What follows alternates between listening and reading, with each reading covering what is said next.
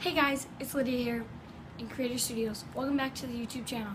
Today I'm going to be doing a review on this new nylon bridge filament.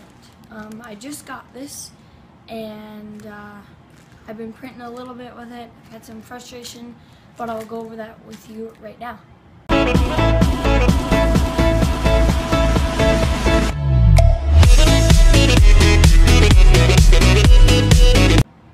Okay guys, so I have done some test prints for this filament and some went good, some went bad, but I am again still experimenting with all this filament. So one of the first things I printed was this 3D benchy, and almost halfway through the print I was messing with the extruder thing and it cut off.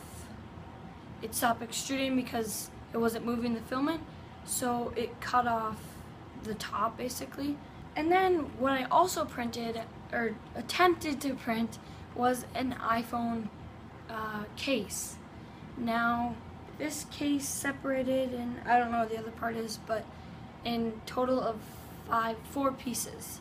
So this was the ring on the top, that was the lip kind of, and then this side, and then I don't know where the other side is, were both the sides, and the layer adhesion wasn't that good.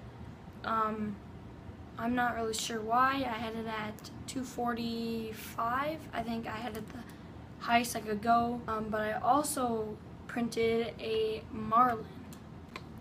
So this is the Marvin. It turned out actually pretty well, and on the top I can see that I kinda might need a cooling fan, which I do have installed now, so you can see right there. But actually the layer adhesion on here was pretty great. There's no infill on this. I think it's 3 or 4 perimeters, and is just print at the normal 60 millimeters per second. This was the best turnout, and I'm going to be attempting to print another benchy to see how that turns out. It is shiny, but right now I have the filament in a bag. With this nylon filament, you want to store it in a sealed container with silica gels, and I have all the ones that I got with previous filaments in here because, again, maybe the layer adhesion was because it was too dry or too wet, like too moist. And with this filament, before you print it, it has to be dry so that it prints well and prints nicely. Another thing you can do to dry it out is put it in the oven at, I think it's 50 to 60 degrees for about 2 hours, and dry it out before you use it.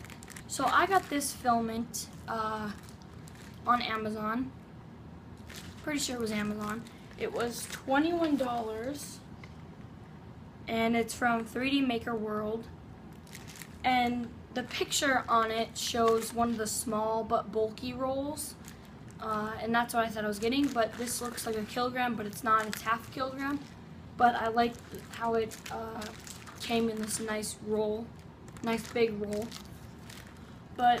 And the only package it came in was just one of these.